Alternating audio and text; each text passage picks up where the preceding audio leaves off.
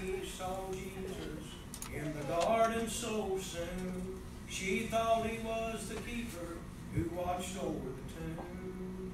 But she knew it was Jesus when he turned to say, "Go tell my disciples I have risen today." Early one morning at the breaking of dawn, two women went out to the garden alone.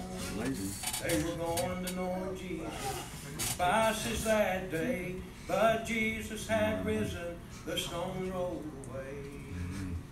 When Mary stooped over to look in the tomb, two angels were sitting in that little room. "Why seek ye the living among the dead? For Jesus has risen," the angels then said.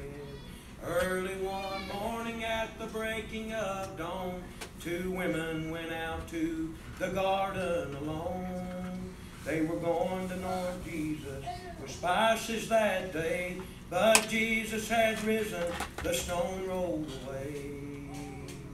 When Mary told Peter that Jesus was gone, he ran to the garden and John came along. But the tomb, it was empty. What marvelous grace, for there lies the napkin that covered his face. He's alive, ain't he? Morning at the breaking of dawn, two women went out to the garden alone. They were going to anoint Jesus with spices that day, but Jesus had risen, the stone rolled away. I'm glad he's alive. Emily, won't y'all sing one tonight? Oh,